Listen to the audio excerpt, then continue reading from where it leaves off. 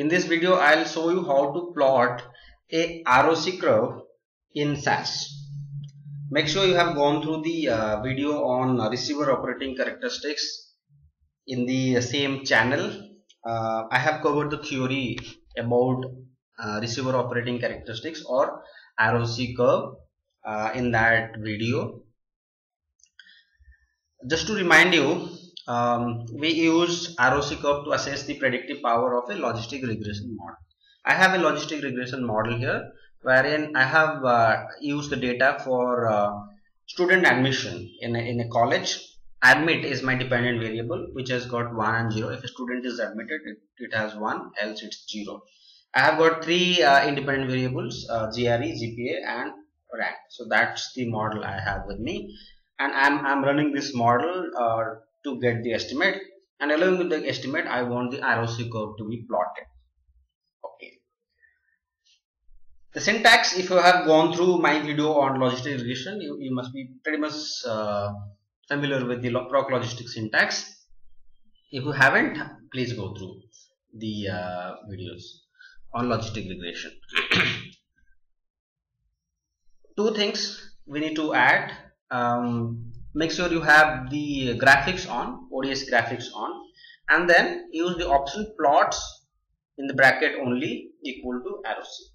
When we run this, you will have the logistic regression output. Along with that, you will also have the ROC plot.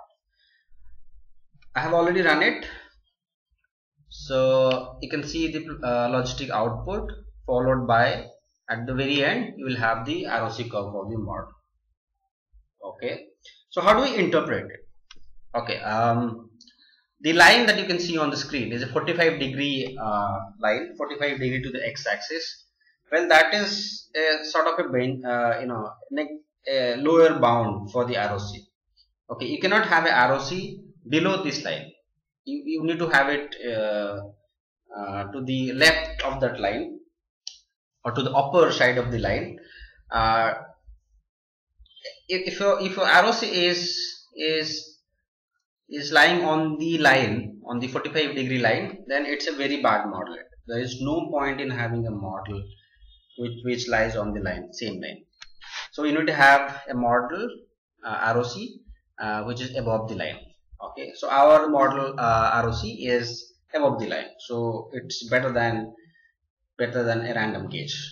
Okay, but and what is the area under the curve? Area under the curve is 0.69, which exactly is same as the C statistic. You can see area under the curve is 0.6928 and the C statistic is 0.693. So they're pretty much same.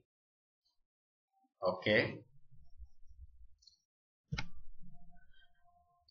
Well, we need ROC for comparison purposes. When you see this graph, you have only the ROC for one model. You may have a certain number of models, 2 model, 3 model, 5 models, and you need to you may want to compare the model powers in a ROC curve.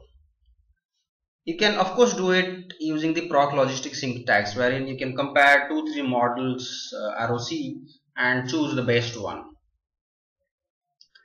How do we choose the best one? Well, the ROC curve, which is the leftmost to the line, is the best model.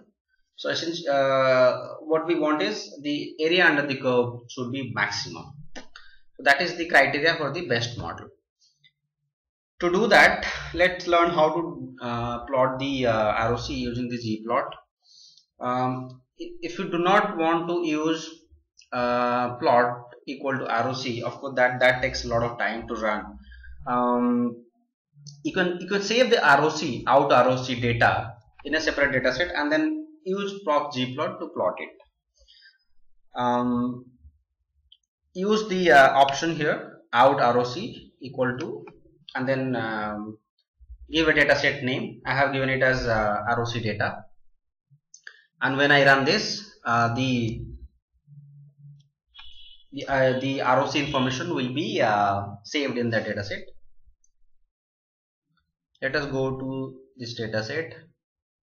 ROC data saved in my work library. You have sensitivity and 1 minus specificity values there. All we can do is that we can plot the sensitivity and 1 minus specificity, and then get the ROC curve there. Okay, that is one way.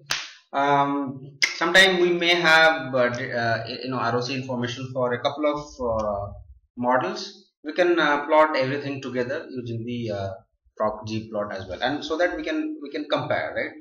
Because the main intention for plotting a ROC is to compare models and choose the best model out of several models. When we plot sensitivity against the 1 minus specificity, we get the ROC curve. Let's plot this. You can see it here. Doesn't look good. You can use better options in proc gplot so that the look and feel of the graph is good. So that's how we plot ROC, both using proc logistic regression, and also we can draw the ROC curve by using the information from the out ROC data. Okay.